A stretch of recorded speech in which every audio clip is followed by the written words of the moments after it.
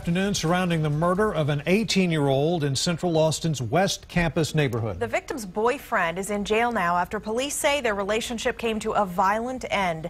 KXAN's Chris Sadeghi spoke to one of the victim's friends about what happened.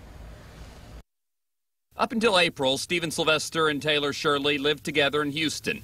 That's when Stephen set out for Austin, where he wanted to attend school. It was both education and also friends, and the fact that it was closer to his family. Talking to us by Skype, Taylor told us he lost track of Stephen since then, until a mutual friend called him over the weekend to tell him Stephen was dead. I just kind of collapsed on my friend's kitchen floor and just cried there for a while.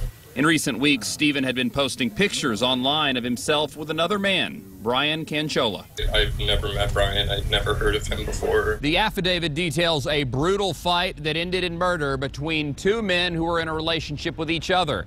Sylvester's friends indicate that the relationship may have been fairly new. His close friends didn't really know him either. Stephen hadn't really mentioned him a whole lot. They only knew him because he posted those few pictures on his Instagram.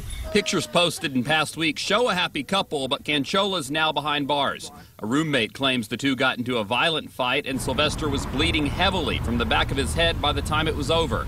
An episode Taylor can't imagine Stephen being involved in. I've never known him to be in any sort of actual violent physical contact with someone. Police say Stephen was yelling for Canchola to stop, but by the time he did, too much damage was done. From West Campus, Chris Sadeghi, KXAN News.